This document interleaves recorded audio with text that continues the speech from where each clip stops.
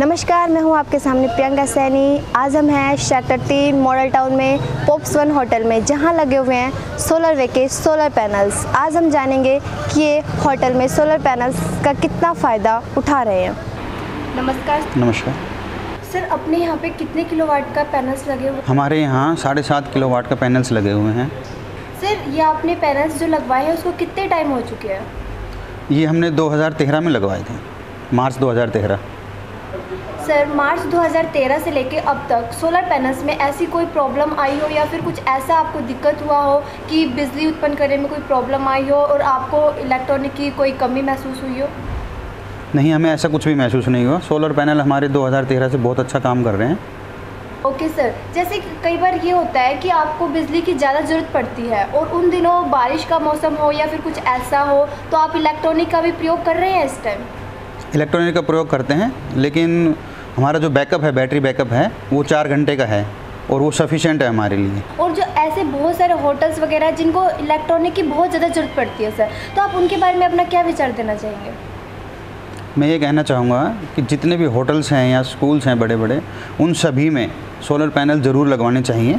इससे हमें हमारे जो बिजली का बिल है वो भी बहुत कम आता है। और धूप तो आपको पता है नेचुरल है, धूप ने तो आना ही आना है, और उससे हमारे लाइट्स की जो कमी होती है वो हमारी पूरी हो जाती है। लाइट बड़े रेस्टोरेंट के हैं तो इसमें तो आपका काफ़ी मात्रा में आपका बिल आता होगा, उससे आपको क्या बेनिफिट मिला है सर?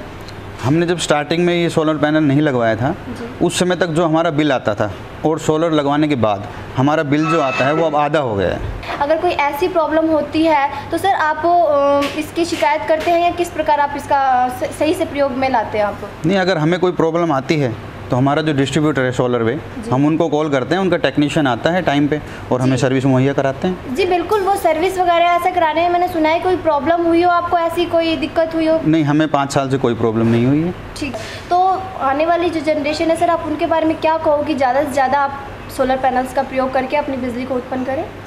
सोलर पैनल्स को तो सभी को लगवा लेना चाहिए, चाहे वो होटल्स हैं या स्कूल्स हैं। अपने घरों में भी लोगों को लगवाने चाहिए। बिल्कुल सर, घरों में भी लगवाना चाहिए और होटल्स वगैरह जैसे बहुत बड़े तादाद में उनको बिजली की ज़रूरत पड़ती है, उनको तो सोलर पैनल्स लगवाने ही चाहिए। काम जो है जनरेटर से चल रहा है, उनको आप ये सूचना दे सकते हैं कि जनरेटर की जगह आप ज़्यादा से ज़्यादा सोलर पैनल्स का प्रयोग करके जनरेटर की जो प्रयोग है बिल्कुल। आज हमारे सामने जो सबसे बड़ी प्रॉब्लम है वो पॉल्यूशन की ही है, और अगर सभी सोलर्स यूज करते हैं तो उनका जनरेटर से जो धुआं निकलता है उससे पॉल्यूशन भी कम होगा। ये नेचुरल है और धूप ने तो निकलना ही निकलना है, और लोगों को ज़्यादा से ज़्यादा सोलर यूज़ करनी चाहिए। और अब तो हमारी गवर्नमेंट भी इसके बारे में लोगों को जागरूक कर रही है और सोलर लगाने में मदद भी कर रही है। तो सोलर अगर हम लगवाते हैं तो उससे पॉल्यूशन में बहुत ही ज़्यादा फ़र्क पड़ेगा।